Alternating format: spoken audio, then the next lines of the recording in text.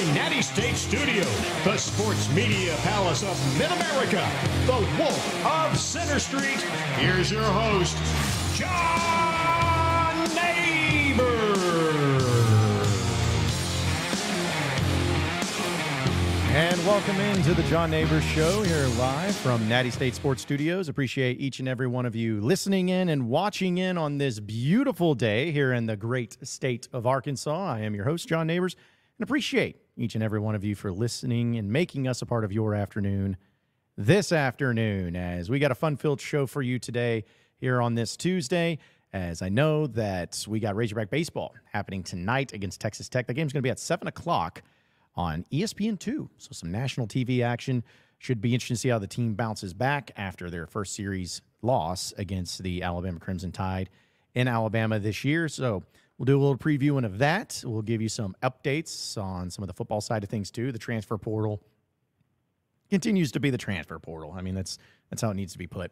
So we'll talk about that and get into some more basketball news. Bobby Regan, Barstool Sports. I'm sure a lot of you know who Bobby Regan is. He's come on my show, and he's a good friend of mine. He's a UK guy. He's a Kentucky grad. He's a Kentucky fan. He's all about Kentucky basketball. And he's written some interesting articles and given his interesting thoughts about Calipari and Arkansas and everything. So we'll catch up with him and see exactly how he feels about some of the other things going on in the sports landscape. But I don't know. I got to put my Jets helmet over here, though. Can't leave that out. So we'll talk to him, though. I'm sure he'll be completely unbiased, and nobody will have a problem with him whatsoever. But either way, if you want to end the conversation too, folks, we just do the phone line thing, and it's been pretty interesting, to say the least, when people are calling in and giving their thoughts. Some of it makes sense, some of it doesn't, but that's okay. That's what makes it fun. But if you want in on the conversation, you can call in at 936-246-2889 or 936-24-NATTY, 24-NATTY. I don't know. I need to think of something a little bit more succinct than that, but still, you can call it that number too. You can get into the chat. We'll try to get to all of those too, and we'll keep it moving here on the show. But I wanted to open up and continuing to talk about Razorback basketball and John Calipari, because that is where everyone's attention is right now. They may have a little bit over here baseball and a little bit over here on football, but right now it is about the Razorback basketball team and the program and John Calipari. And so if you haven't had a chance to follow along and listen to the Pod at the Palace, they've done a great job of keeping you up to date on that with Curtis and Scotty. Also, Blake Lawson. Lawson Blake. I always want to say it because I knew had a friend that was named Blake Lawson. Lawson Blake. He is going to be making an appearance on Pod at the Palace. So really look forward to hearing from that. But either way, it's been pretty crazy right now. Big Z committed yesterday. And that got people really excited. 7'2", a guy who was on Kentucky's team last season, and now he's on Arkansas because he feels like Arkansas is better suited to win a national championship and get him into the NBA with Calipari than it is with Mark Pope over at Kentucky. Not that I'm throwing shade. But the expectation is really what I wanted to address today, because I talked about that with Bobby Regan. I've talked about that with some Kentucky media, and I've talked about it with a lot of you Razorback fans. We've discussed it. What is an expectation, a reasonable expectation for Razorbacks? So I think it's always going to be a pretty fascinating thing to hear from different fans' perspectives on what they think it should be, what they think it is. And I'm going to give you my thought on this for the expectation, because it's a 5-year deal in the contract. I'm going to take away the 5 years. I'm going to look at it 3. And the reason I'm saying 3 years is because just how crazy and quickly everything's changed on the landscape of college sports and college athletics. That's a reasonable number to me to look ahead and say, all right, given the circumstances of where it stands right now, what will be the ultimate expectation? And I know all about John Calipari. Calipari. I know all about him. We've seen what he's been able to do. He's won everywhere he's been. He went to a Final Four at UMass. He went to a Final Four at Memphis. And he went to a Final Four at Kentucky. Multiple Final Fours. 6 Final Fours in his day. Granted, that has been more in history than it has been here recently. But still, that is what it's been about. That's what everyone's been looking at from the perspective of Arkansas connected with him. And here's my expectation for the next 3 years for Razorback basketball. We'll start with the bare minimum. Or we'll build it. We'll build it. How about that? We'll build it. The bare minimum needs to be that you make the NCAA tournament every single year. That has to be happening. That would have to happen no matter who the coach is at Arkansas. Arkansas is a program that should make the NCAA tournament each and every season. No questions about it. No ifs, ands, buts about it. It needs to happen. So there's number one. Number two, I believe that Arkansas in the next 3 years needs to win the SEC regular season and or the SEC tournament. Now, that doesn't matter as far as what the success is based on. Like, I always got in an argument about this with Alabama fans, with Auburn fans, with everybody in general on this. It's not about what you do in the regular season or even in the meaningless conference tournament. It's about what you do in the NCAA tournament. I'm still holding to that. But if we're talking about reasonable expectations, having a great regular season always equates to having a better seed. And if Arkansas is able to win the SEC regular season, that equates to a better seed, which theoretically puts them in a better position to advance further into the NCAA tournament. In theory. Same thing goes with the SEC tournament. I think in the next 3 years, Arkansas has to do that. It has to happen. So that, to me, is reasonable as far as the bare minimum, as far as the situation it's in right now and moving forward with knowing the talent or not knowing the talent, not even knowing the roster right now. I think that's reasonable. Now, on top of that, I'm going to take it one step further because I believe that Arkansas is a program that is set up for the highest level of success, just like any other program. There's a reason why Bud Walton seats 20,000 people. It's not because nobody else has anything better to do, like everyone tries to make it out to be. But it's an arena and it's a fan base that has a very powerful and very energized fan base for basketball. You have in-state talent out the wazoo each and every year. You have a practice facility that's state-of-the-art. And you know you're going to have a coaching staff, and you know you're going to have NIL. You're going to have everything. What is the thing that is missing from Arkansas that keeps someone from winning a national championship in the here and now, right now, in basketball? What is keeping them from doing that? And to me, I don't see anything. There's nothing. They got the coach that's capable of it. They have the facilities. They have the money. They have everything. So what's to keep them from winning a national championship? Nothing. But it's easier said than done. So that's why I'm not going to be looking at it as national championship or bust. Because I think that's an unfair assessment for any coach, especially a new coach within the first 3 seasons of them being at one particular school. That's a lot to ask. But I am saying that at a place like Arkansas with a coach like Calipari, it is an absolutely reasonable expectation to think that this team's going to make a Final Four.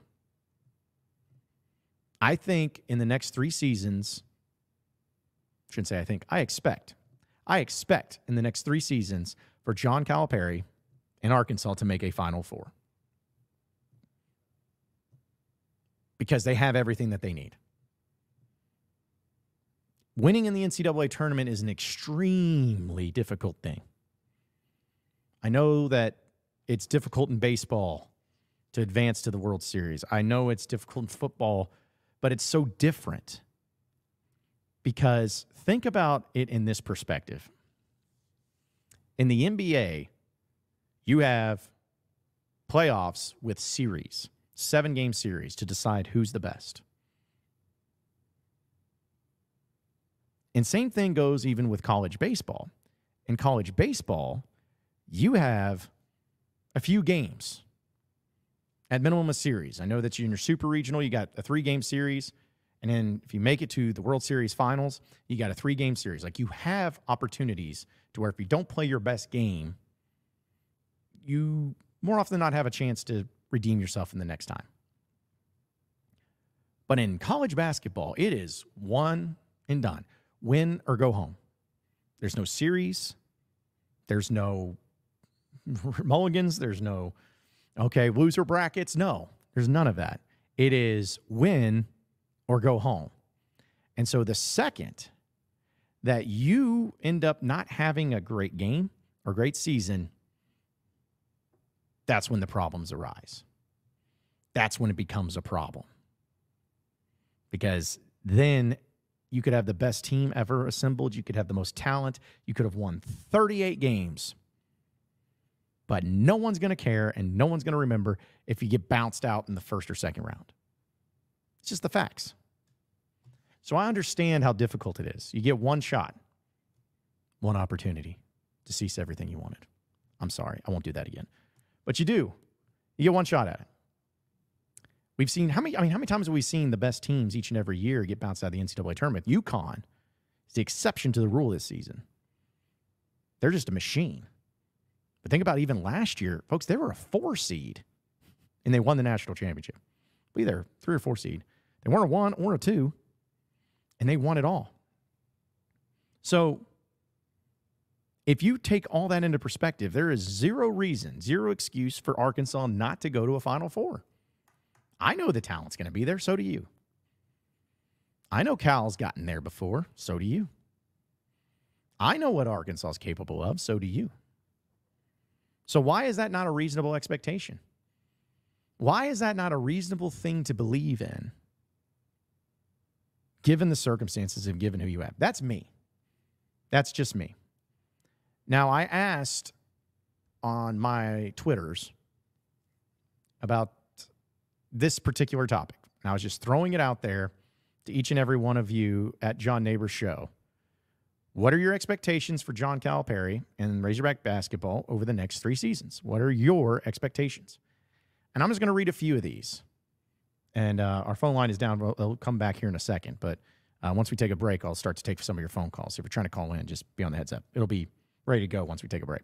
But this comes from Blaine. He says 1 regular season conference title, a winning road record in the SEC, and an SEC tournament title, 2 Elite Eights, and a Final Four. Just a few standard things for him. And I think that's a great point. That's the expectation for him, because if you're paying a coach $7 to $8 million a year and you've pledged NIL that is the highest, if not one of the highest budgets of NIL dedicated to the basketball program, there's no excuse. There's nothing missing. There's another guy that says, no expectations, just want to watch good basketball. When you form expectations around other people's performances, then you're usually disappointed. Okay, I get some of that, but at the same time, as a fan, we have expectations. We go into something saying, hey, we expect this to happen. Like this past year in basketball, it didn't go well for Arkansas, but we had expectations, didn't we? And what did we base those expectations on? It wasn't just us here in Arkansas, but it was nationally.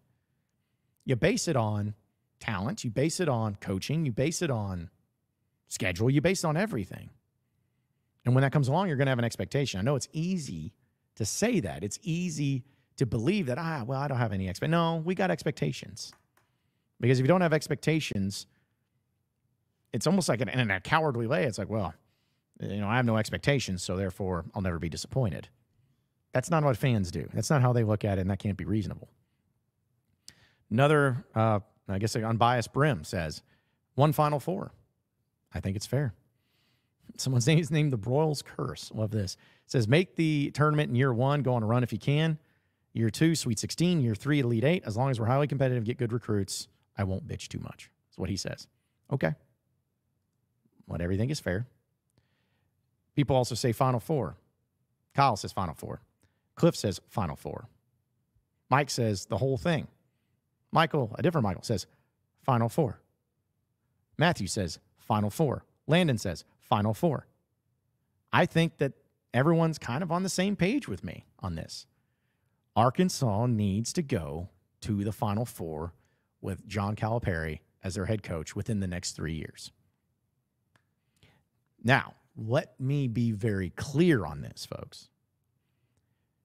Just because I believe that and I say that does not mean that after year 3, if Arkansas has only made it to 3 straight Elite Eights, that I'm getting the torches out. This man needs to be fired. He sucks. Get him out. No. I am looking at it as, are you a team that is competing for that championship, for that Final Four? NCAA tournament is a crapshoot. We all know. Sometimes people don't understand how difficult it is to make to a Final Four. Like Tennessee, that basketball program, they've never been to a Final Four. Alabama just made the Final Four for the first time ever this past season. Auburn, same thing in 2019, ever for the first time. So many programs just in this conference haven't even made a Final Four in their history. It's extremely difficult to get to that point. But there's a difference between falling backwards, getting a little bit lucky, and having it all work out for you, Alabama, and actually being a team that's worthy of taking care of business against the teams that are inferior to you, winning those games, and in the moments that matter the most, stepping up in a major way. That is what I want from Arkansas. That is what I want from John Calipari. To be a program that if you make the Final Four, it's not a shock. It's not like, whoa, this team, man, they got it going on at the right time. You know, they're really crappy. I mean, I'll take a Final Four either way. But my point is like, I want to be that team that people are picking to go to the Final Four because of how good you are. That's what I mean by getting to the Final Four. If they make it to the Elite Eight for 3 straight seasons, I'm still going to be all right with John Calipari. I'm not going to be like, fire this man. I'm not going to do that. But the second that you stop competing that way, though, the second you miss the NCAA tournament, the second that you get bounced for 3 straight years in the first round, which I know that's what Kentucky fans are always crowing about for Cal, and I'm like, well, Calipari has won more NCAA tournament games over the past 5 years than their new head coach. Just remember that. But the point is that everyone's going to be just looking at it under a microscope and be like, okay, what are you going to do? How are you going to do it? How good can this be? And if it's not good, they're like, oh, this guy sucks. Folks, just you got to look at it in a big picture. You got to look at it in the grand scheme of things. I have confidence that that's going to happen. I have confidence that Arkansas is going to be there to be in the conversation. But the reason I believe that is because that's my expectation. This ain't just some old crapperware program. This is Arkansas we're talking about. Is it a blue-blooded program? I don't know, because I feel like that term gets changed as far as what it actually means. But there's nobody that talks about their expertise is college basketball that's worth their salt that doesn't believe that Arkansas is one of the best jobs in the country. Top 10, top 15 jobs. And if you don't believe me, maybe ask John Calipari in the NIL incentive that's been promised. I mean, what dictates a great job in college sports? Set up for success, to win at the highest level. And I could be wrong, but I believe Arkansas proved, as if they hadn't already, but they proved that during this coaching carousel, where they lost Eric Musselman and they added John Calipari and they added this NIL budget, they prove that they can handle the big boys and they can do everything in their power to put together a national championship basketball team. So you tell me how Arkansas is not one of the top jobs. Do they have as much history as Kansas, Carolina, Duke, Kentucky, all that? No, they don't. But you know who doesn't care about history? Current, potential basketball players. What do they care about? They care about getting to the next level and winning a championship. They don't care about where you were, 30 years ago for, 94, I wasn't even born yet, so that sucks. I'm not going there. You haven't won a title in the past 15 seasons. They don't care. They care about right now, here and now. Who's going to put them in a position to get to the league and which team is going to be best suited for them to win a national championship. And Arkansas has both of those. And once again, if you don't believe me, ask Big Z. Because yesterday in his statement when he was committing to Arkansas, he said that exact thing. So don't worry about it. Totally fine. Totally fine. It's going to be fine. And I can't wait to hear of all your thoughts and opinions. We'll get our phone lines all set up, folks. And we'll also get to some of your phone calls on what your expectation is for Razorback basketball under John Calipari. But first, I got to tell you about Superior Contracting and Development here in the state of Arkansas. And they are licensed residential commercial contractors specializing in all aspects of home building and home remodeling. They handle everything from fencing to drainage to additions to remodeling to your existing structure, all the way to land development and ground-up construction. Listen, folks, we know then when the weather starts getting nicer, you start getting the itch to try to do something different, to have something new. Maybe the kids have finally gotten out of the house. You have all this extra space, but you don't want to buy a house. The rates as high as they are, you want to knock out some things. You want to make some space for you and your significant other, so don't hesitate. Call the people over at Superior Contracting and Development, and they'll get you taken care of and set you up for all those different renovations that you want to make at 501-453-3053.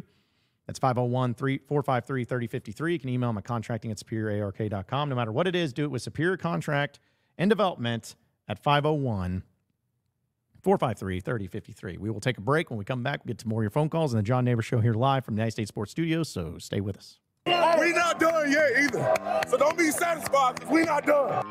Hey John, Bob Holt, Arkansas Democrats. I had a two-parter if that's okay. You mentioned Arkansas. Eric. Why do you always talk about Arkansas? But go ahead. Well, why do you always talk about Kentucky? You missed it. You missed it. You missed it. Just tell me you missed it. I'm not going to go there with you today. Why not? And that will be the last question I answer with that hat on.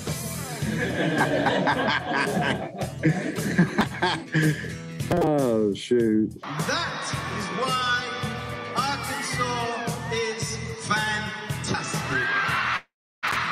Yes, sir. I didn't like the game, but I'm glad I was able to walk off the floor again and deep inside and have that funny feeling that, hey, one more time, Horns. Best guys. I know it's a tough time for you. The coach is gone, but you got a new coach now, and you got to listen to what he says. Okay, I know you're thinking, oh, who is this new guy? Where's the other guy that crashed the motorcycle? We like him better. He was cool or whatever. Forget about all that. Listen to the new coach and get out there and win some games. Oh, brother, this guy stinks! You guys act like it's... Pick it up a little bit. Okay? Get your chin up. Smile. Smile. Okay? Dang, you guys, all right? If not, I'm not talking. Big Red, so excited. Big Red. Oh. Guys, I've got just one thing I want to say to you. Touchdown, Arkansas! I was a teacher today. Told those boys, welcome to the SEC. Well, Fayetteville is 1,843 miles away, but the call of the Hogs can be heard all the way to San Francisco. Let's stick my dick in the mashed potatoes. Go Hogs. Powered by Arkansas, for Arkansas. Every time you put a mic in my face, I'm going to say Arkansas. The John Nabors Show is live from the Natty State Sports Studios. Welcome back into the John Nabors Show. You're live from Natty State Sports Studios. Appreciate each and every one of you listening in and watching in on this beautiful day here in the great state of Arkansas. And I want to remind everybody that as we've been talking some Razorback basketball, if you want in on the conversation and you want to get your voice heard and what your expectations are for Razorback basketball for the next 3 seasons with John Calipari, you can call in at 936-246-2889. And phone lines are up now. So if you're trying to call in, I apologize. But we got them going right now. And we'll make it happen for you, too. Let's see. A few people have been chatting. It is funny, like, when we do this live stream, I love the chats and love to see how people are feeling. But the amount of Kentucky fans that keep jumping into them is pretty fascinating, pretty funny. Because here's my thing.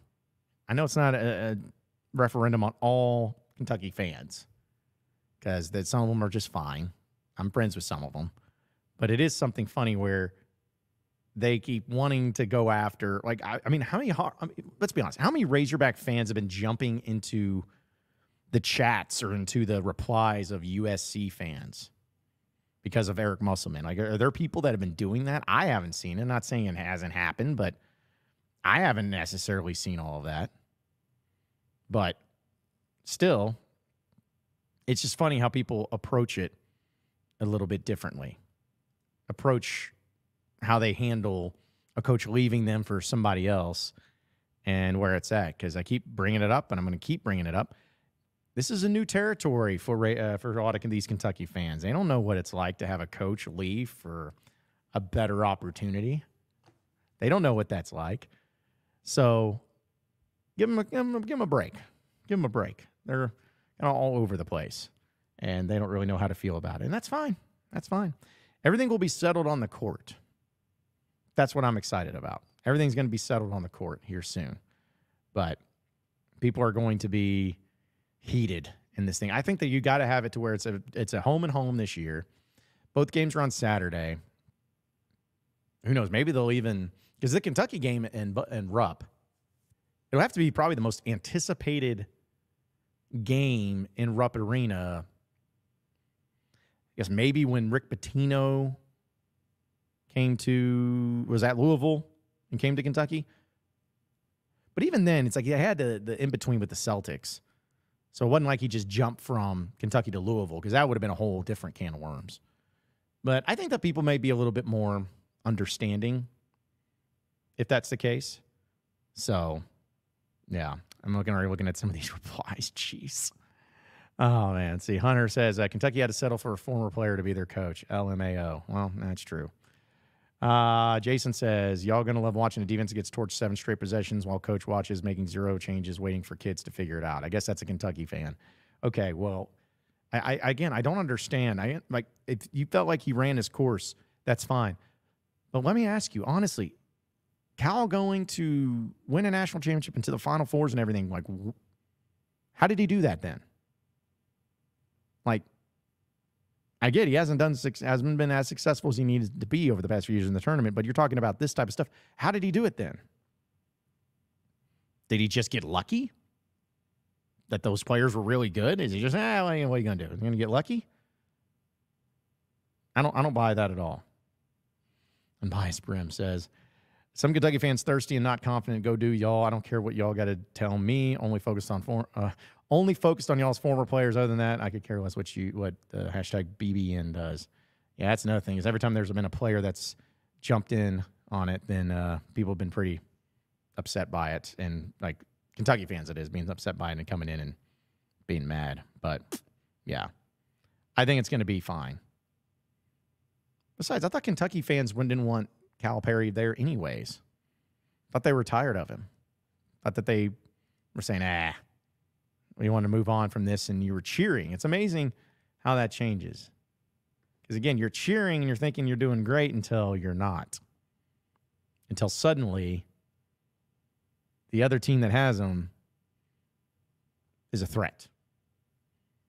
That's my viewpoint on it. If you are worried about Arkansas and Calipari and you keep crowing about it, it's one, because you have to convince yourself. You're trying to convince yourself that it's going to be A-okay because you're not confident in your certain situation.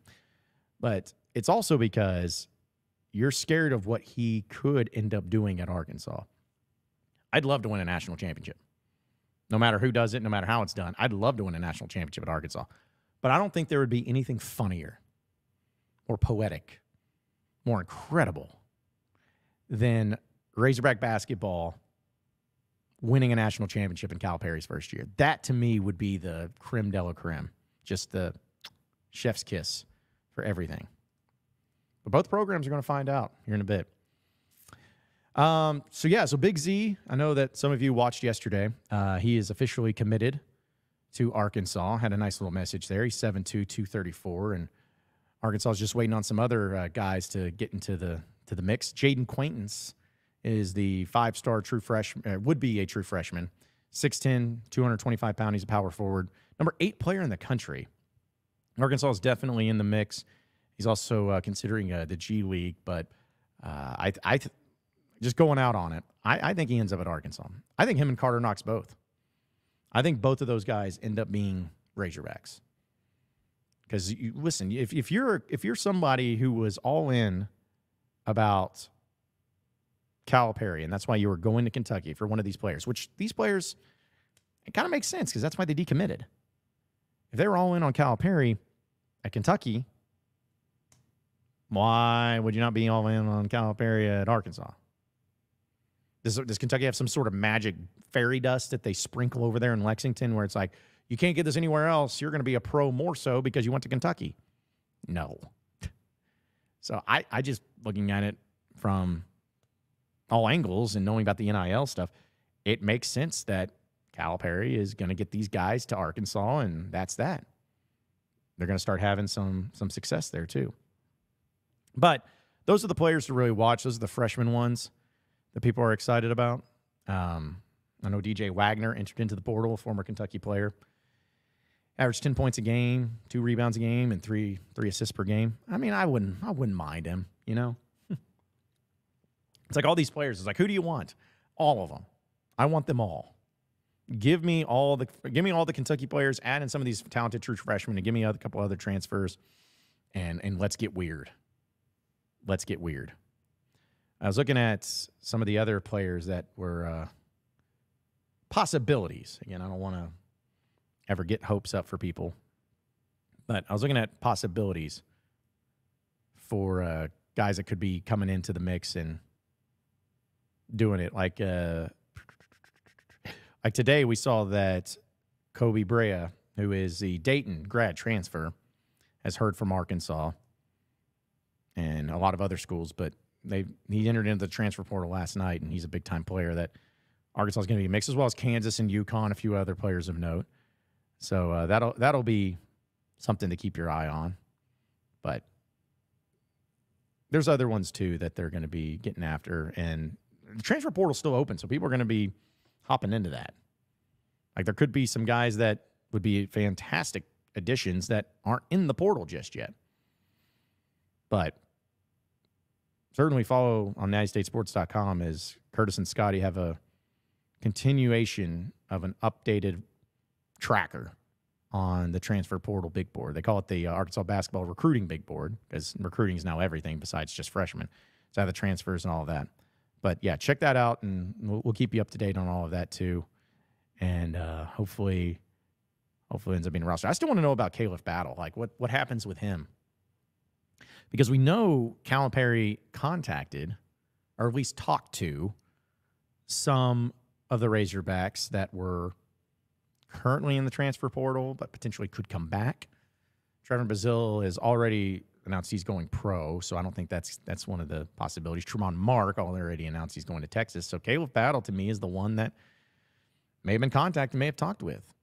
But how cool would that be? I think that would be a great story. A great, I don't want to call it redemption, but just a great story where you have a guy who was on the team last year, had his ups and downs, really struggled in the beginning or in the mid part of the season, and figured it out, turned it on. Dude was capable of going for 40 on any night. And it seemed like there was not a problem with him per se and the rest of the team. Like, he wasn't the issue. He seemed to be all about it, and he seemed to have all the potential in the world. And being in the portal, I don't know how much interest there is from Cal. I think that there's least conversations on, but that would be just so cool to see this new roster get formulated. You have these big-time freshmen coming in. You have these big-time transfers coming in.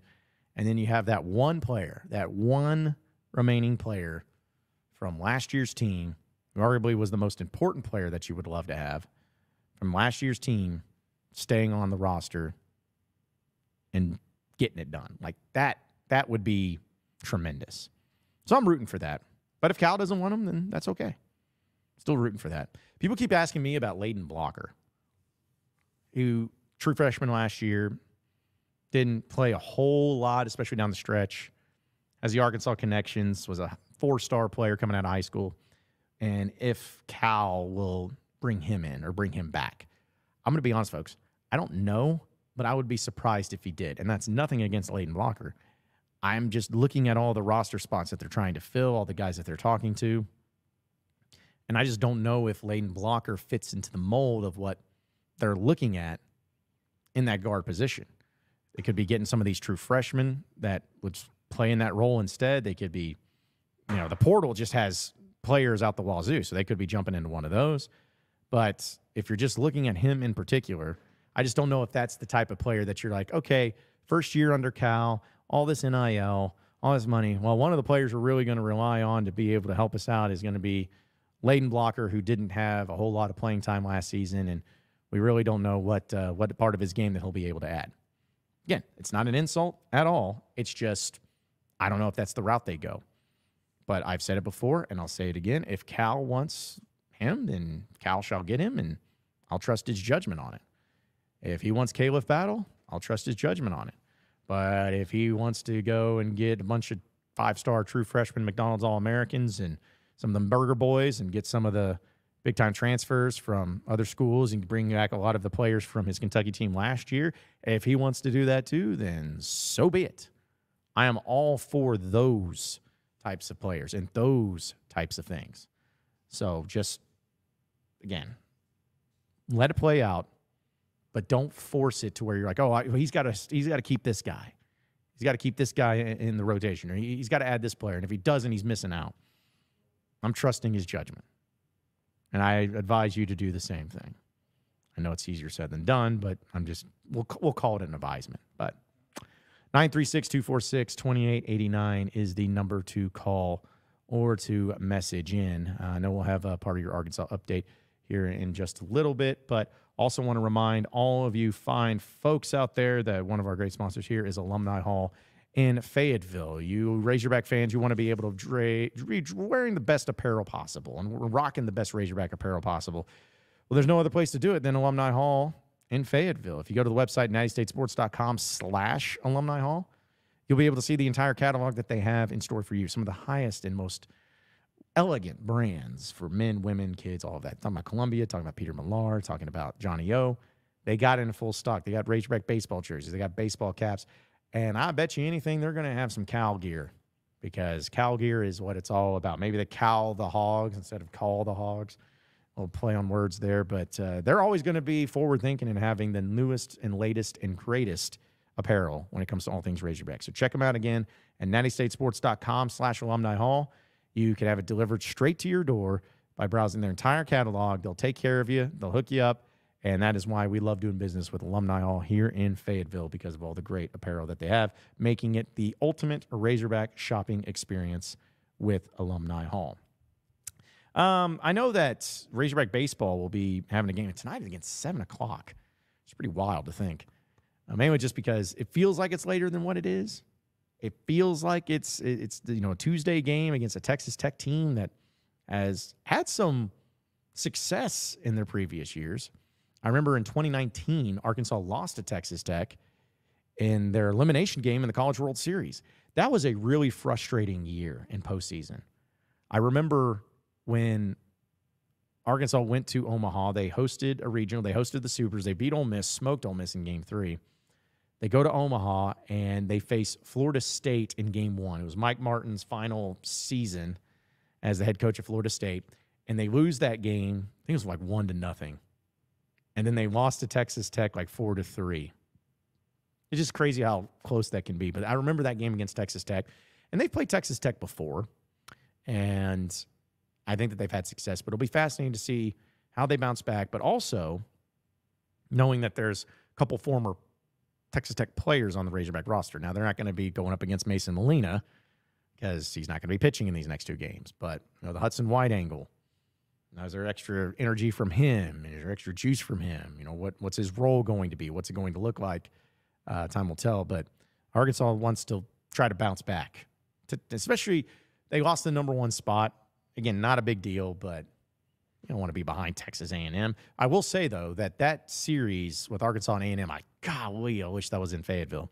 But that series that's going to be down there in College Station, that's going to be a game changer, an absolute game changer. And it'll be more than likely who's deciding to win the SEC, especially in the regular season.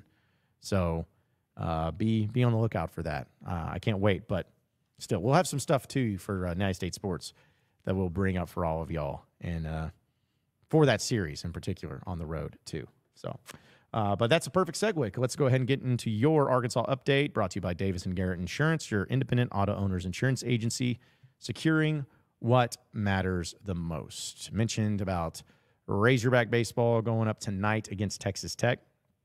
As looks Ben Bybee's going to be the starter for Arkansas. So looking forward to seeing how he jumps back out. But we also talked about the commitment of Big Z. I'm going to keep calling him Big Z because I do not know how to pronounce. I do know, but I'm not going to try.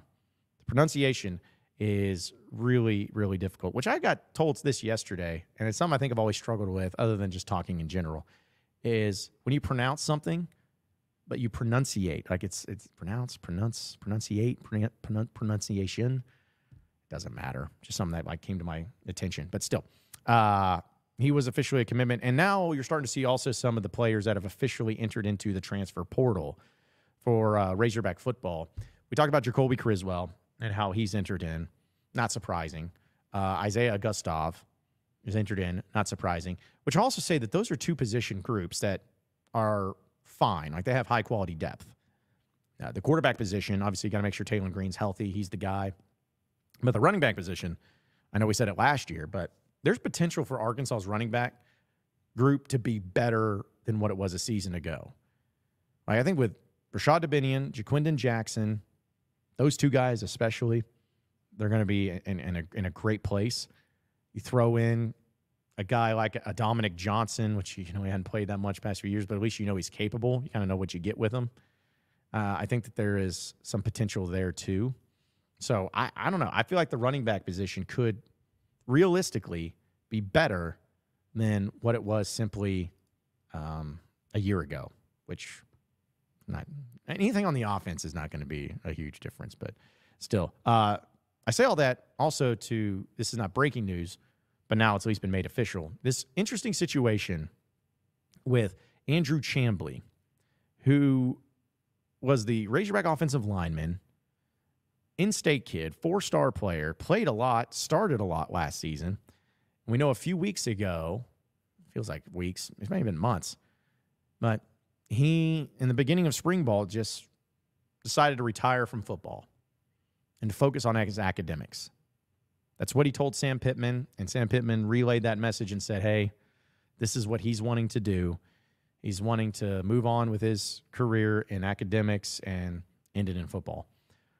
And then he put out that weird post, Andrew Chambly that is, on Twitter after that message was received, where he posted his all-freshman, all-SEC award. He's like, ain't done yet or something. And he was like, okay, what is this? What's happening? And then it was talked about he's in the transfer portal, and now he is officially in the transfer portal.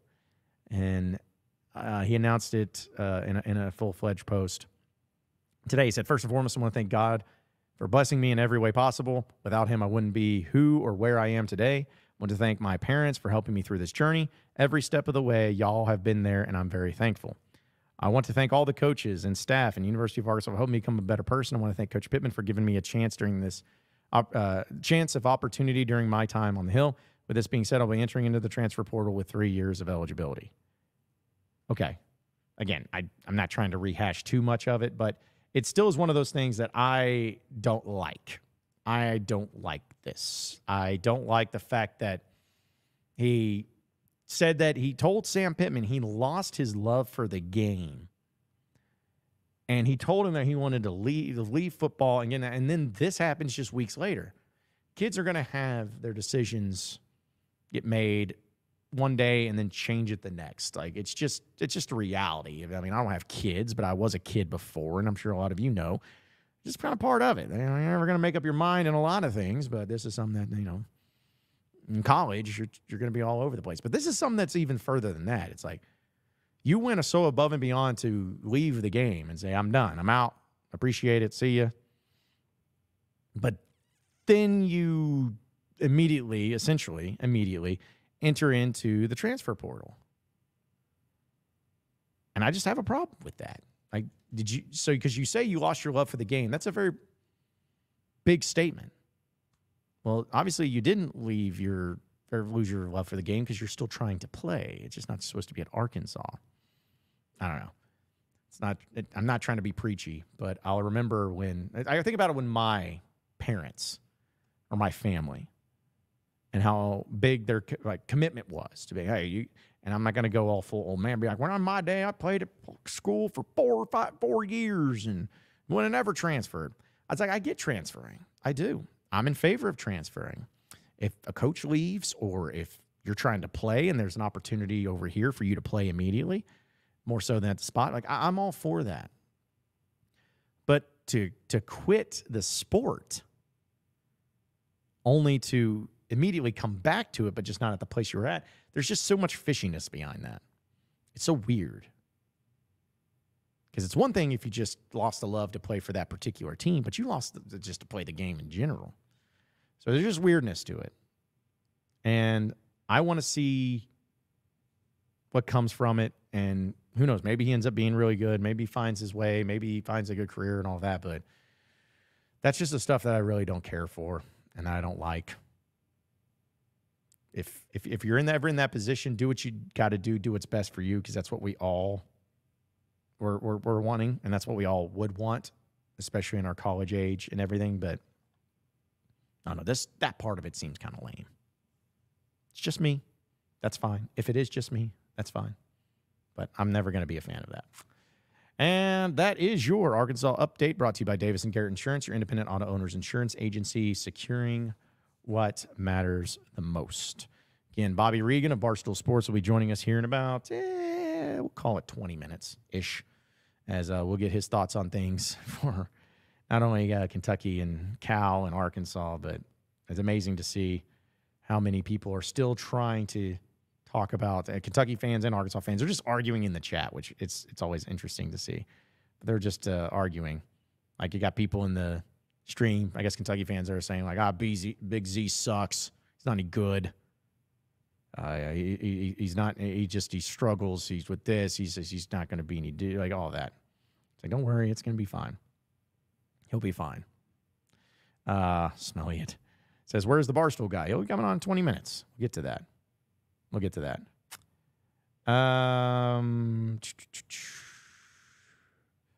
Let's see. I just call. It's very, very much a lot of that action. Like a lot of this Kentucky action coming in here and everything. Braden says, Tech batting 325 in their stadium is lightweight. Pop-up goes over the fence. Completely different environment tonight. Yeah, and the wind's been brutal out there in Northwest Arkansas. I don't know if it's going to remain this way for the game. I really hope it doesn't. But it has been extremely windy out there, and really hoping that it doesn't get too bad for the team and some of the issues that come from there. Hopefully that's not the case. James says, I think John needs to coach for 2 years, and let's see what he can do. John Calipari, not me. He offers a lot of perfect advice, so let's give him 2 years and see what he does. See, that's my thing, is like, if you just give the coach what he needs to succeed, let's just see how it plays out. And I'll be completely honest, and I'll be the first to admit it. If Arkansas under Calipari ends up being a disaster, which I don't think it will be, but if it ends up being worst case scenario, I'll be like, hey, this wasn't it. This didn't work out. You got to move on. And this current state of transfer portal, NIL programs and everything, it's not like Calipari needs 3 years to build the program. He can win right now. So after year 2, if Arkansas's missed back-to-back NCAA tournaments, yeah, we may start needing to have a little bit of a discussion, because there's no reason for that. But let's see where it turns up. Let's see what this roster looks like first and foremost, because it's where a lot of that comes into play as far as how good a team can be or how good they won't be. But if the current state of how things have been going are any indication, then I'd say yes, it's going to be just fine. Bridge Nasty says, allegedly J.B. Hunt was maybe scrapping up an NIL deal for football after seeing that deal with basketball. Hey, I hope so. I hope this really brings everybody to the table. Nobody wanted to believe me. Nobody wanted to believe me when I said that Arkansas's NIL program was good, that they had money. Everybody needs more. No question about it. But it was good. It's been good. But with this stuff, you got to elevate it. You got to keep it growing. You got to keep it getting bigger and bigger, because I'll never forget when the NIL program first started, my friends over there at TexAgs offered a deal to an athlete that was part of that recruiting class, and it was $10,000. And everyone was like, oh, my gosh, absurd. Now look at it. Because that's just how much it's grown and how rapidly it's grown. You know, you could have $25 million for a football program, and 2 years ago, you have a national championship team. 2 years from now, that may be barely scraping by. Just like everything, it's just going to keep growing and growing and growing. It's just the way it's going to be. Razorback Rock says, United States Sports bringing in all the fans these days. Hey, bring them all on. I don't care if you're the fans of anybody else. But, yeah, bring them on and just, again, appreciate them watching. I don't know why they're doing it, but appreciate them watching either way. Unbiased Brim says, I'm not checking anything Muss is doing outside the surface level. No words or shade. Why don't y'all Kentucky fans do the same?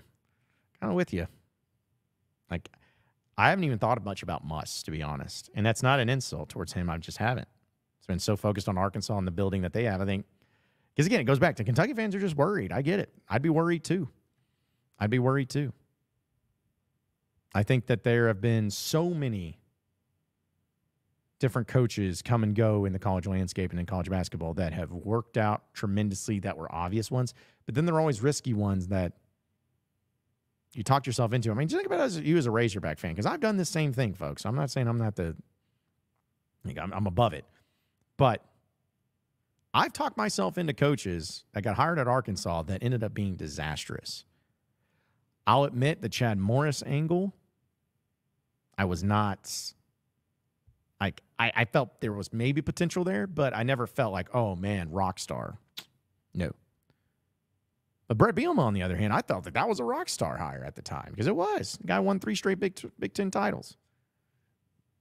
But I try to talk myself into that. I try to talk myself into the John Pelfrey hire because of the nostalgia that he had. Because remember, he always referenced Corliss Williamson and Scotty Thurman and everything. And I remember that was something that resonated with me, and I kept up with, and I'm like, okay, this might be okay. This might work.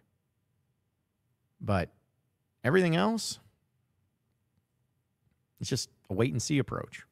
Because that might be the ultimate question. Like, which coach were you the most wrong about? And that could be wrong about because you thought they sucked and they ended up being great, or coaches that you thought were going to be great that sucked. Which coach were you the most wrong about? And to me, I would say the coach I was most wrong about was Mike Anderson. Not that I expected Mike Anderson to win a national championship, but I expected that if he had gone to a Sweet 16 at UAB and had gone to an Elite 8 at Missouri,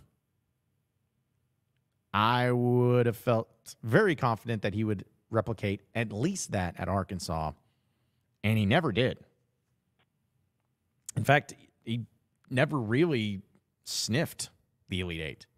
Sweet 16, they got kind close once for a bad call against North Carolina, but still, there need to be some other things. I think Arkansas had a 5-point lead in that game with 5 minutes left.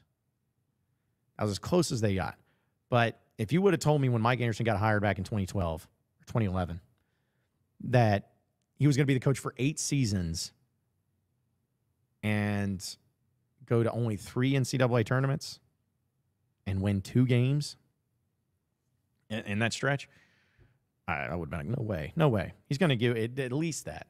So that would have been one of the coach that I was the most wrong about. I know nobody else wants to ever admit it, but yeah, that's the coach that I was the most wrong about. And I think Cal, I'm hoping I'm not wrong about him. I'm hopeful. We'll keep it going here on the John Nabors Show, folks, and we'll have some other things to dive into, too, some other Razorback news, dealing with a question that got posed to me about the Razorback football team that also has to do with the Razorback basketball team. You won't want to miss it, so stay tuned here on the John Nabors Show, live from the United States Sports Studios. We not done yet either, so don't be satisfied because we not done. Hey John, Bob Holt, Arkansas Democrats. I added 2-parter if that's okay. You mentioned Eric. Why do you always talk about Arkansas? But go ahead. Well, why do you always talk about Kentucky? You missed missed it. You missed it. You missed it. I'm not going to go there with you. Why not? And that will be the last question I answer with that hat on.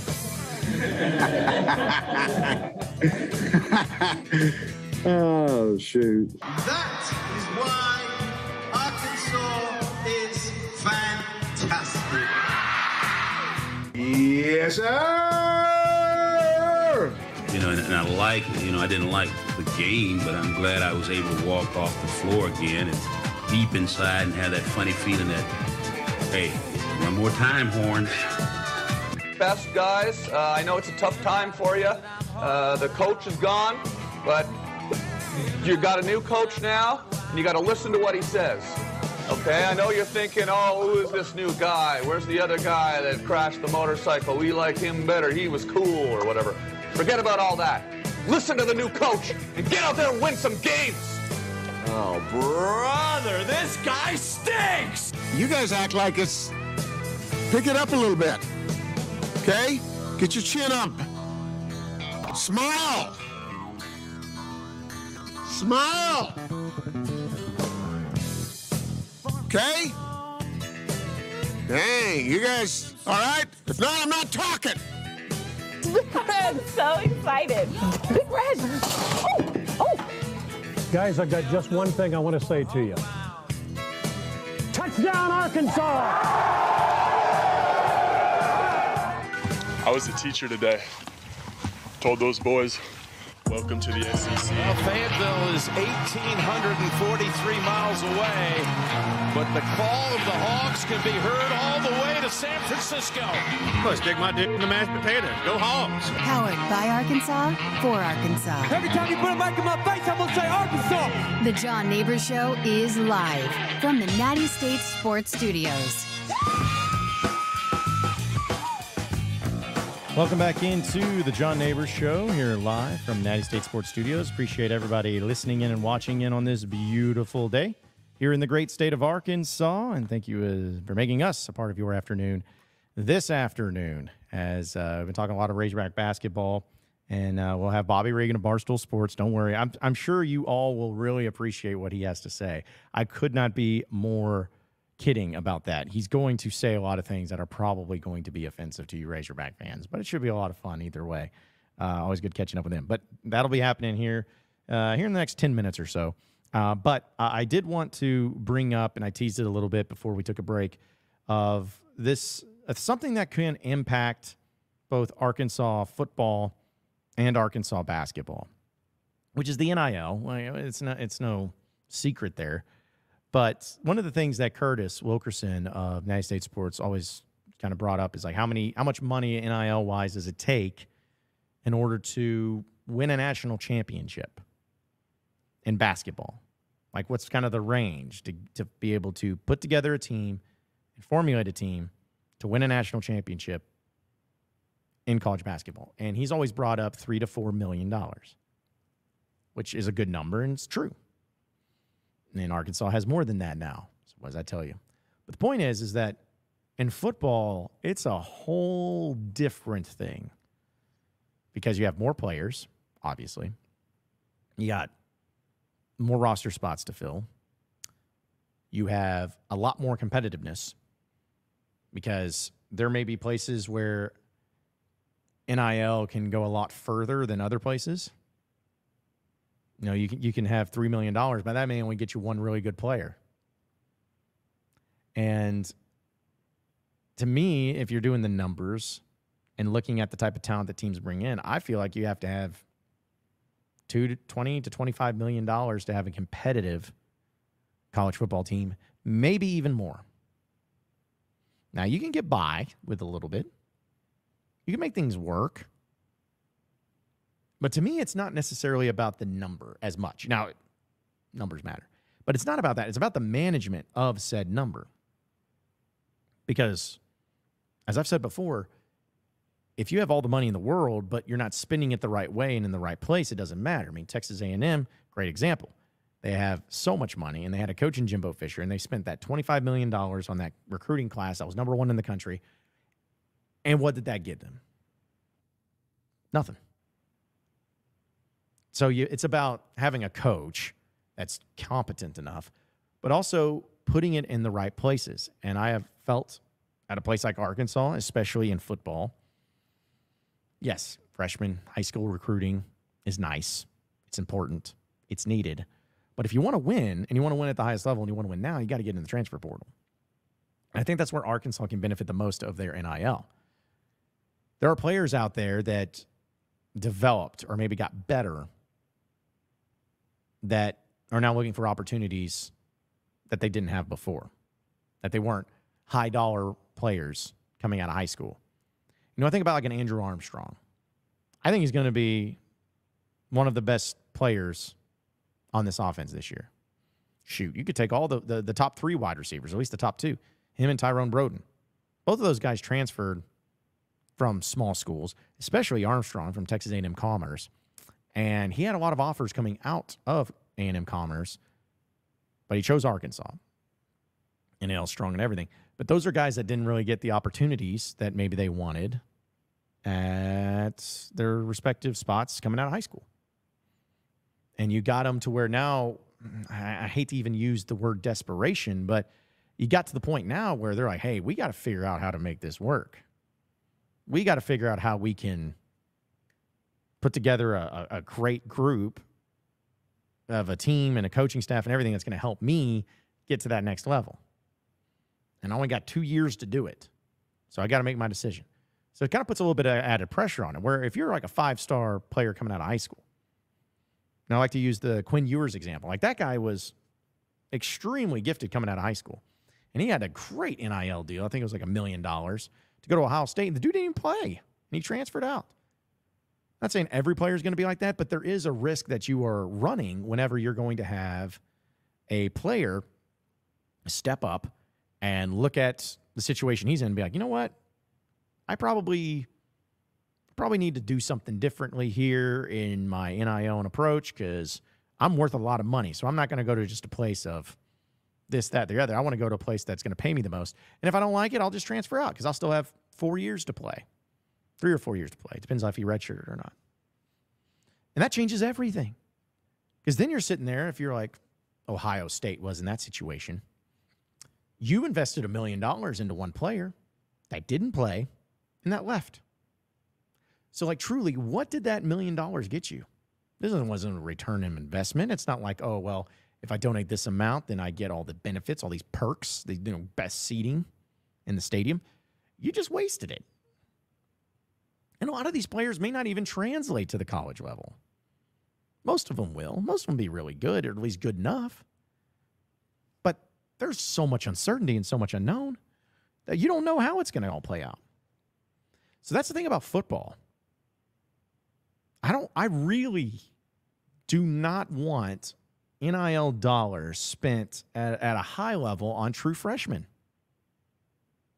I understand you spending a bit to get them there. I understand, especially if they're like one of those freshmen that can help you out immediately, or if it's somebody that you really want. But why would you want to risk all of that? Why would you want to risk all that to where if they come into you and they're not ready yet, or they're not prepared for the SEC slate or whatever it may be, and you're like, hey, we got this player that's better than you, we're going to play them. Okay.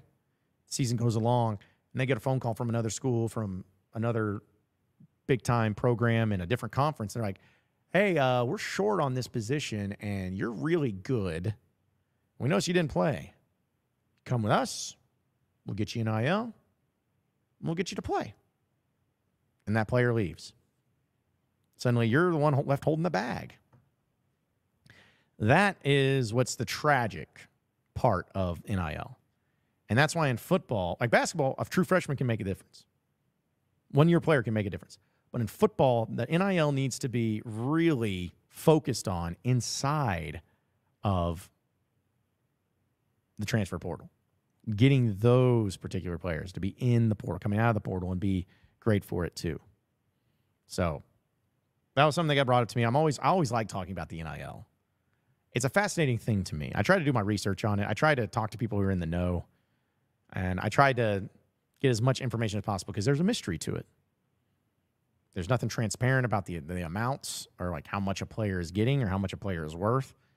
So when there's uncertainty, and it's such a major, if not the biggest part of success in the college athletic landscape, it's interesting to me. It's fascinating. It's intriguing. And I really like the message that it could send and the type of vibes that it could send. That's, again, it's just me. That's just how I feel about it. But still, we're going to have Bobby Regan of Barstool Sports joining us here in just a second. I know you all are just thrilled to hear what he has to say. I just can't wait. I can't wait, because when I recorded the interview, I was like, oh, boy. Razorback fans are going to love this, but for all the worst reasons. But before we get to Bobby Regan, I want to tell you about the Autograph app here and being a part of Natty State Sports. Autograph app is an app that is co-founded by Tom Brady with one mission in mind: to change the fan experience for the better, because the Autograph app is a fandom-rewarded app that allows devoted fans to unlock the most memorable experiences as well as their rewards. If you download the Autograph app, and you can start getting rewarded for all the things that you already do as a fan, like reading the news and listening and watching college basketball coverage, stuff that we do here at Natty State Sports. You can read about it on the Autograph app.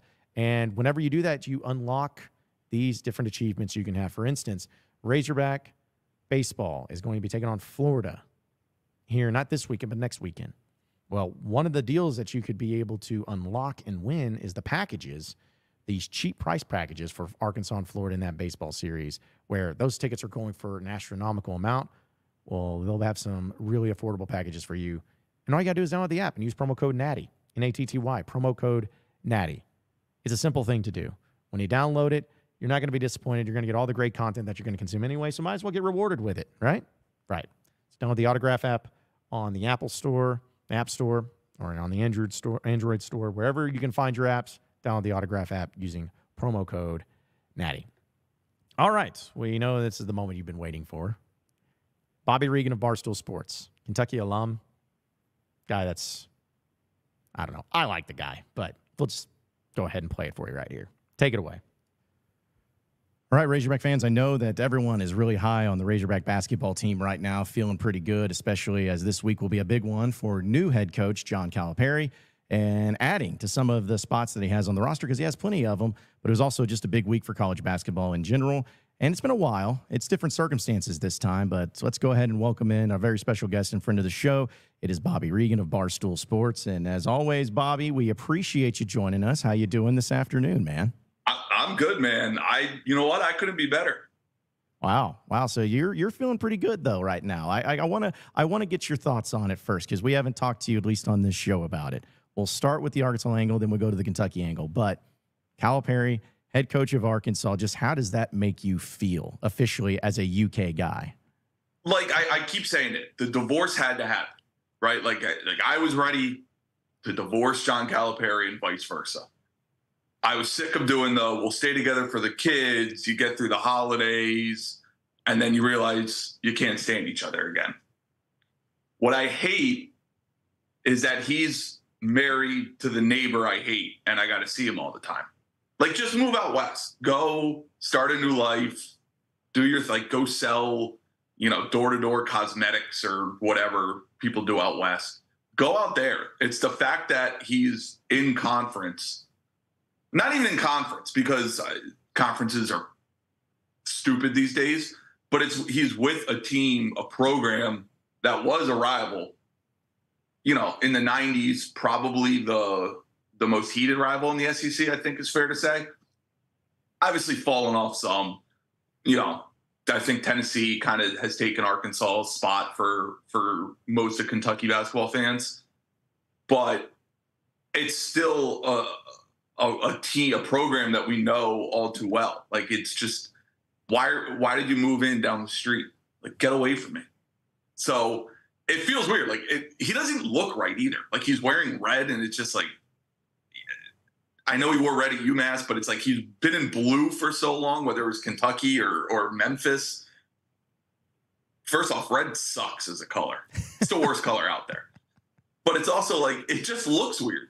John Calipari, Arkansas, it doesn't even sound right? Like, he's the East Coast version, so UMass. Then you had kind of the bad boy John Calipari versus NCAA. Memphis seemed to fit in perfect for that role. Then you had him as, the face of college basketball at the Blue Blood program at Kentucky. now it's just like, all right, Arkansas. I don't even think Arkansas fans think it sounds right. No. In fact, I still think they're trying to grasp the reality of this because it just didn't seem like there was any chance of it. And I know, we talk about coaches that have gone on and accomplished great things at schools. It seems like they stayed there until they retired. The Coach K's, the Roy Williams, Bill Self. I don't see him going anywhere. But I think that was more the shocking thing is not only him leaving Kentucky to still coach, which it wasn't unlikely, but the destination being Arkansas, as people have been referring to the chicken man, John Tyson. The relationship goes a long way. And I guess the timing of it all and the way that it all played out, it's almost like Eric Musselman's completely forgotten already in Arkansas. And fans are at least excited just because of not only the possibility and potential, but also the attention that's being paid to Arkansas right now because of the Cal effect. These are the same Arkansas fans that have been yelling at me and Kentucky fans, making fun of us for the rosters and March failures over the last 5 years. Guess what, buddy? About. Get ready to learn Calipari ball because, listen, he's 64 years old. You know what old people do? They don't change. They are who they are. Like, John Calipari is who he is. He's 64. He's the most stubborn man in America.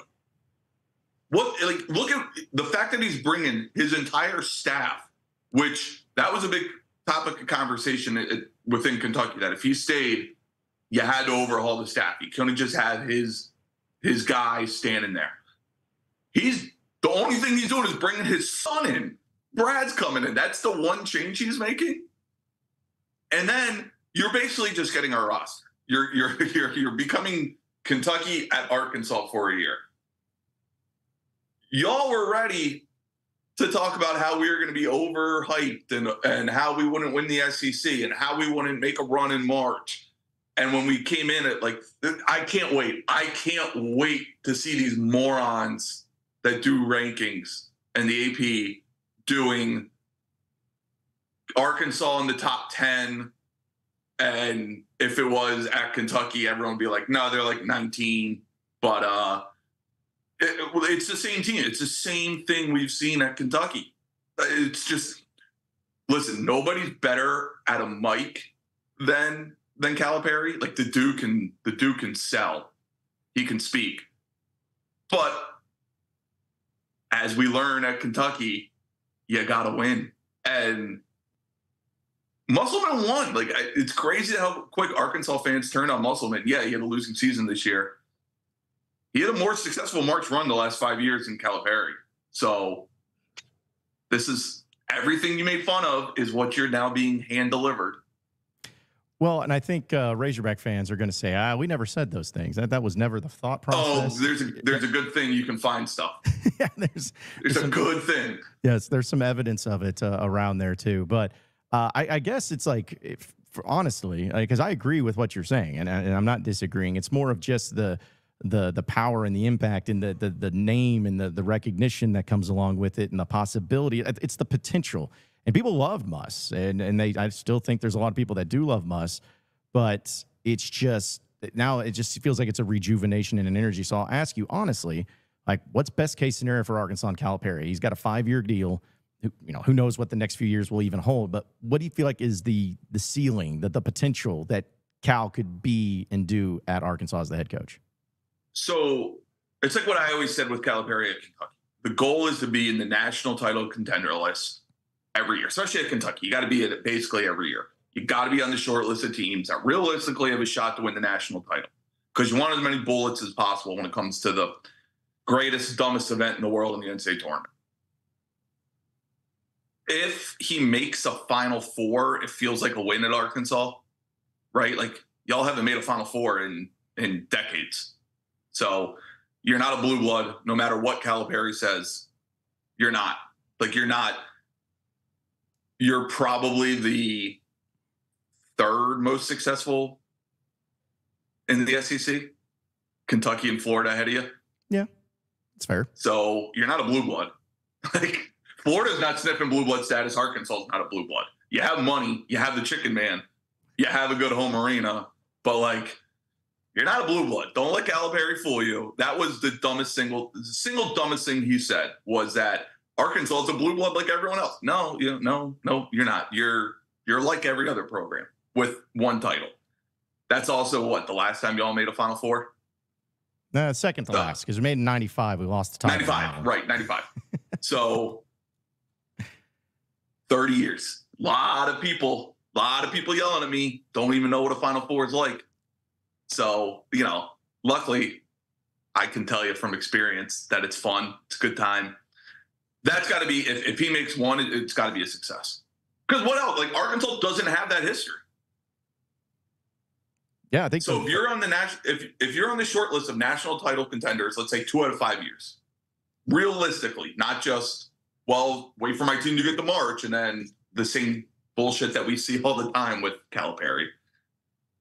If you're a true national title contender and make a Final Four, it's got to feel like a success.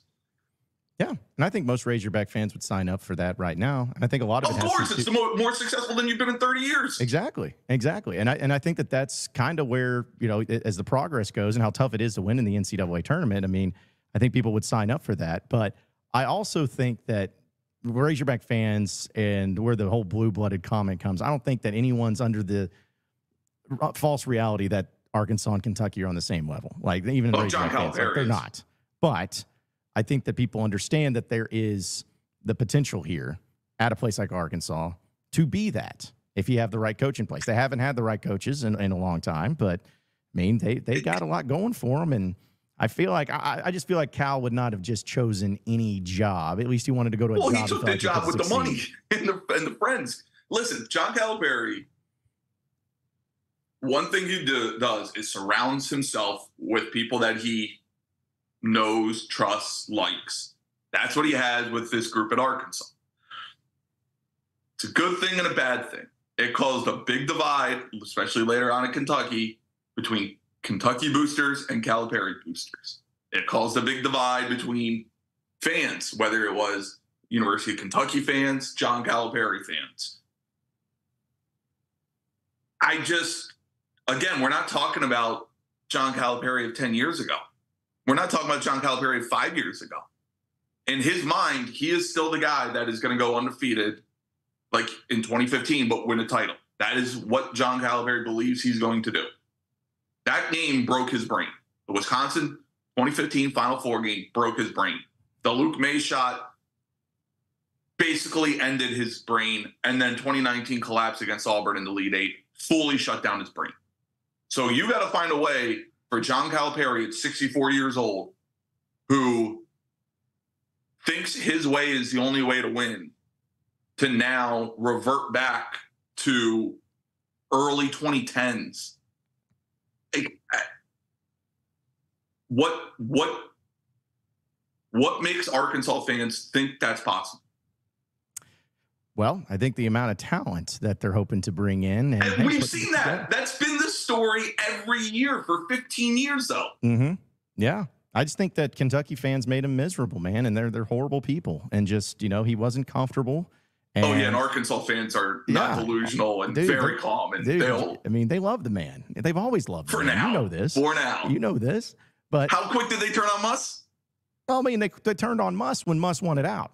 Like, that's when people start, because it was pretty apparent in the early going that Muss was wanting out of here.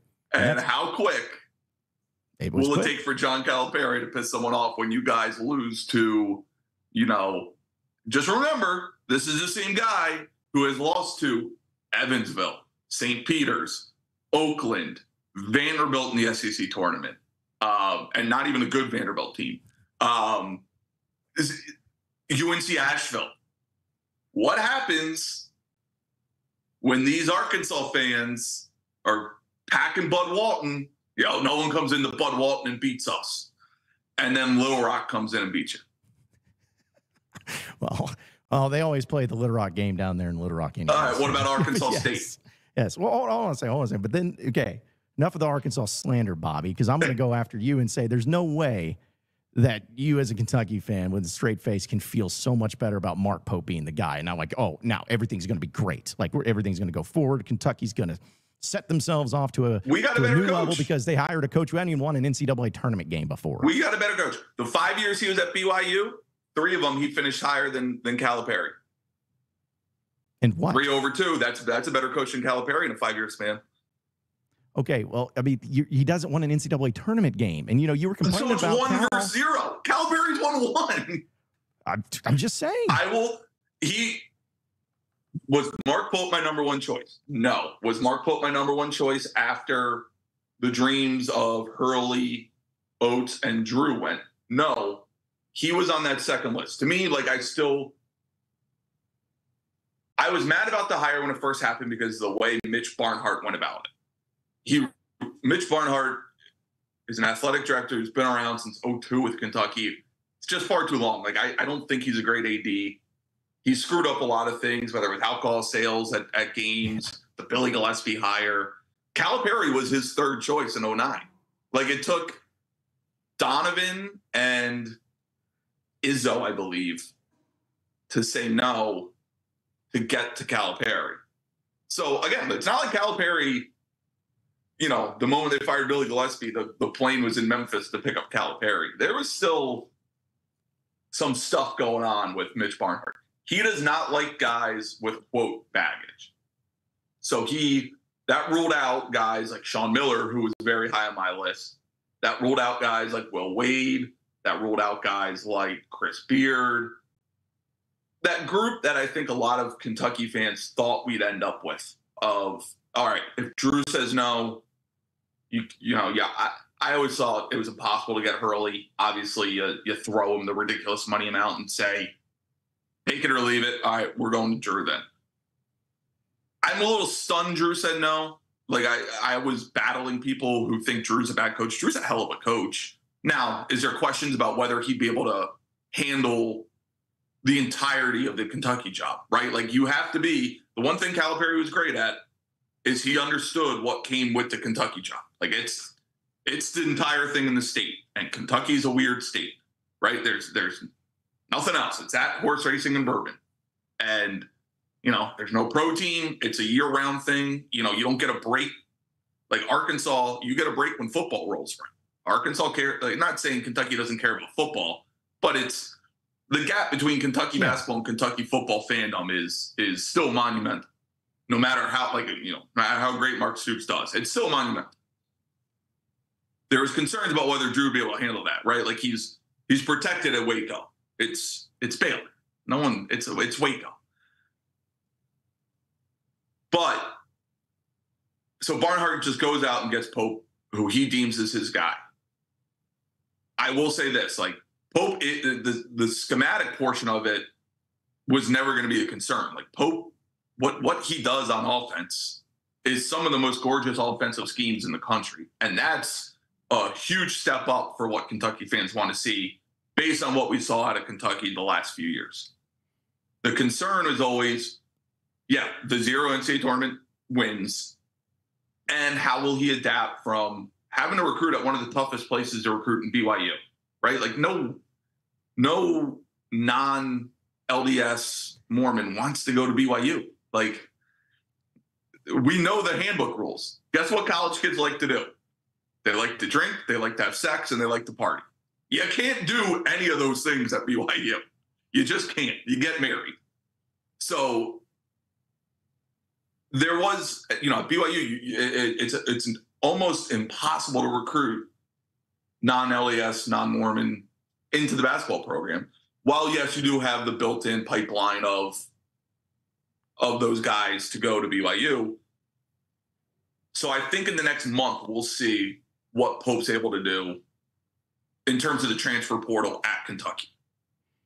Because recruiting, it's, I'll wait till next year for recruiting, the class of class of 25. Because this year is just so built, you're coming in late after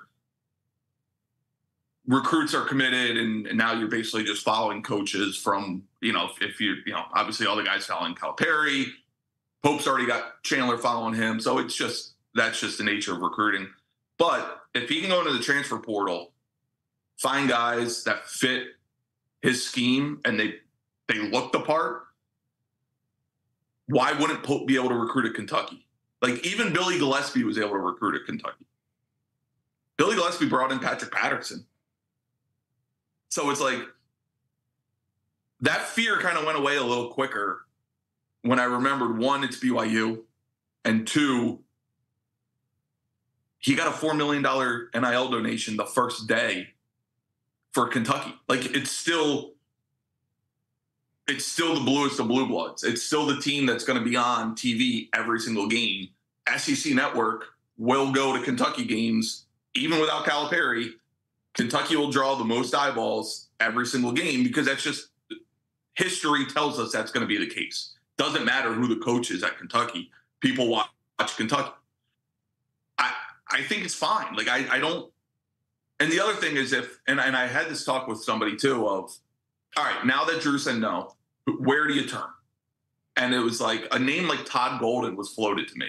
And I said, you know what? I actually would be fine with that. Golden's like my age. He's 38. If you think he's the guy, why would you? And I saw people be like, well, you go get Pitino for a couple of years and then go get Golden. And it's like, why? Why draw out the 2 to 4 year span where who knows what's going to happen in their career? If you think that's the guy, just go get him now. That's kind of how I feel about Pope. He's young in his coaching career. He's only 51 years old. If you thought he was going to, everyone kind of thought he would take the Kentucky job at some point in his career. What's it matter if it's now or 5 years from now? Well, let me ask you this with a straight face. You believe that the next 3 years that Kentucky basketball will be better than Arkansas basketball with their respective coaches. Do you believe that? I think they both have 5-year deals. I think over the 5 years, Kentucky will have more success than Arkansas. Okay. And when you say success, are we talking about just the tournament or are we just talking about everything? No, I think you have to look at everything, right? Like, obviously, tournament success means the most. If one team has a title and the other doesn't, like, that obviously matters. But if you're talking about consistently winning and you start looking at, and I even hate doing like conference regular season titles because the unbalanced schedule just so stupid now. Like, I don't really care about celebrating a conference regular season title as much. The Big East, it matters when you play a true round robin, home and home. But if you start looking at, okay, Kentucky's positioned themselves to be on that short list of national title contender, they're getting better seeds, and I think over the 5 year span, I'll trust Kentucky basketball over John Calipari. Well, I think we're going to have to put a bet on this of some sort because I believe that John Calipari in Arkansas is going to have more success than what Kentucky will. And I'll tell you, he'll have a better job of bringing in 5 stars, sure, but that doesn't matter anymore. This is my dream scenario for all you Kentucky fans. I hope Cal comes in and wins a national championship in his first year at Arkansas, and just to see the reaction from Kentucky. I would legit be stunned. I would be too, to be honest. Because there's nothing tells you that should happen. No, there is nothing. But at the same time, I mean, who's to say that Pope can come into Kentucky with a guy who's never won an NCAA tournament game? I just think it's a really interesting, because you got the better job of Kentucky with the less, at least resume type coach, but you have a lesser job than what Kentucky is with Arkansas, but then you got a more established resume. So, right. I mean, this could be a really interesting dynamic. But I mean, history tells you that Mark Pope will succeed at Kentucky because every coach that has been sober has won a national championship at Kentucky. Okay, I mean, all right, you're going to give Tubby Smith the credit for that one? Come on now. He still won it. Yeah. I mean, he still won it. And Tubby's career was weird because it ended, obviously the last 2 years were down by Kentucky standards. But I mean, in the third to last year, he was a heartbreaking double overtime, Elite Eight loss from another Final Four, where I think it kind of skews how people view Tubby Smith's. Like, he was really good at winning games. Like, he won a lot at Kentucky. I think that kind of gets lost because of the title that happened in '98 and then nothing else. But again, it's just like he still gets a title to his name, and that matters. And now Pope obviously is going to be a little different than Tubby because he's not inheriting a roster like Tubby did. But the history tells me Mark Pope should be fine. Well, I'm just glad I get to hate you again. And I know. I hate Kentucky once again because, you talk about the rivalry, and it was big in the 90s, as we all know. And I want to say there was a stretch from it's like 2001 to 11 or something like that, where Arkansas had not beaten Kentucky. It was like a 10-year stretch, but yeah, it was just kind of like they were there. Yeah, so it's a feeling to where there's going to be a lot of energy. And the SEC, if they do not make this a home and home this year in the conference scheduling, I don't know what we're doing. Like, or the dumbest thing they could do is only make that game at Arkansas. Yes, 100. Now I agree you got to bring Calipari back to Rupp Arena. 100%. Got to agree with that. And they got to put it on the right. They got to put it on the right day. It can't get buried by football. And I think if you do a home and home, you got to go to Rupp first, right? You can't do the first game at Arkansas. Yeah, I mean, I would think so. And I think both. It needs to just go back to the old school thing of, I know they've done it before, but we'll see. But have it both games on Saturdays. Both games need to be on CBS. Have the big pomp and circumstance leading up to it. Got to do what they did with Ed Cooley in Georgetown. Yeah. Or Ed Cooley in Providence. Yeah. They brought him back on a Saturday to Providence. That place was bananas. You need that. It needs to be a Saturday, like late afternoon, early night game. I don't want it to be the 8:30, 9 o'clock game. I want it to be somewhere in the 3 to 6:30 range. I think that's the perfect amount of pregame partying, the hostile environment, and it won't get buried, because then you have the night to talk about it. It won't get buried immediately, everyone talking about NFL the next day. Right. Well, are you going to go to it when it's at Rupp on a Saturday? How could you pull that off? People keep asking me that. It's like, listen, I don't live in Lexington. Yeah, personally, right. So I got to make my way back to Lexington. And I'm a father of 2 young kids, which, let me tell you something. The only thing that's a bigger terrorist than John Calipari on a mic is 2 kids. So navigating that's going to be in itself. And yeah, it depends what day it is. I mean, I would love to go back. I would like to try to go back. I'm sure ticket prices are going to be astronomical one way or the other. So, but it's going to be, I was there. I'm trying to think, like, when the games I was there for that could hold a candle to Calipari coming back. It's like I was there when they finished the undefeated regular season against Florida in 15. That kind of had a different aura in the arena. Some of the Indiana and Louisville and Florida games in the mid to late 2000s, that always brought a juice. Matt Walsh and all that. When I was there, I don't know if this will hold a candle. I wasn't there when Pitino, his first game back, but like Pitino also went to the Celtics. It wasn't direct to the other. Now it was Louisville, and no matter what, we hate Louisville way more than Arkansas. But Pitino might be there. St. John's might have a game, and Pitino still might show up just to boo Calipari. Like, I love that we got Pitino back. This was a great trade. Like, we traded Calipari for the 96 team, basically. And Pitino willing to cut his own check. I'll say this. This is my Kentucky fan coming out. What other program would have a current Division I coach who's battling recruits with you cut an NIL check to your program if needed? Because there's one, and it's us. Yeah, well, I mean, hey, listen, the 96 team, the 94 team for Arkansas, it's a long time ago. So, but hey, nostalgia can go a long way. And I'm glad that it's going to be that heat in that building. And same thing in Bud Walton. It's going to be the must-watch game of the SEC, no matter what else is going on. With ease. Yeah, and so it's going to be a lot of fun. Well, I hope. Now that I think about it, I hope they start the SEC season with Arkansas and Kentucky. Yeah. That would be epic. That would because who knows? Like both teams could be like 6 seeds or something like that, and the juice, it'd be there, but on a national level, whatever. I hope if they're smart, they got to center it around football, obviously. But if they could kick the SEC season off with Calipari coming back, that's the ideal scenario. Well, I guess we'll have to wait and see. But either way, Bobby, hey, it's good to hate you again. It's good to be able to talk noise about it again. And I can't wait for the basketball season to start up. I might have to come to Arkansas. So many people threaten me if I came. I might just have to come anyways. Do that. We'll get you some Tyson chicken, man. We'll get you all set up. We're not a Tyson Chicken family. They're banned. Yeah, we got all. I mean, I thank them for taking $33 million off my hands, but they're an enemy. Like, everyone keeps saying that. Like, oh, how can you hate Calipari? It's like, listen, I will always thank him for the run that he had, but he's an enemy now. It's very easy to hate an enemy. If you're trying to beat Kentucky, I said it, I would boo my own mother if she was trying to beat Kentucky. And I think 99% of moms would do the same thing. Yeah. Well, what's great is that we have both Calipari and Bobby Petrino. So, man, we got them all over here that you guys want to hate.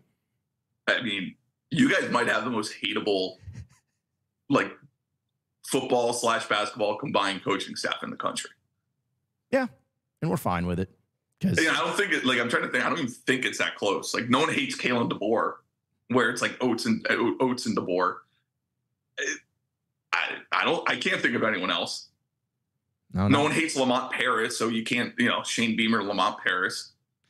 I think hate may be a strong word, but I don't know, man. The whole Lane Kiffin, Chris Beard thing might give a run for its money. Ooh, yeah, that's a good one. Kiffin's kind of done a redemption tour, though. Yeah. No, he's more like Petrino for sure has it. No. But that's, again, Razorback fans, I think we're fine with it. But either way, it's going to be exciting, man. But, hey, appreciate you as always, Bobby. Good to catch up with you, man. It's going to be fun to see what this offseason has in store for both Arkansas and Kentucky. But enjoy the basketball landscape, man, and we always appreciate you joining us. I will. Thanks, man. All right, that was Bobby Regan of Barstool Sports. Sure went exactly how you thought it would, but it's good catching up with him. It's good to hate Kentucky again, because I always kind of hated Kentucky, but then they became less of a threat. Now I really hate them, so it's going to be great. These comments, man, y'all are killing it. But, yeah, that does it for us here on the John Nabors Show. Really appreciate each and every one of you listening in and watching into the John Nabors Show. Be sure to subscribe to it. Subscribe to Natty State Sports. We got some great things going on here as we continue to grow and continue to do some great things with Arkansas sports, and we're going to keep it going from there. Same podcast and same show, time, channel, everything, tomorrow afternoon. Have a great rest of your day, folks. Get ready for Razorback baseball, and we'll see you then tomorrow right here at Natty State Sports.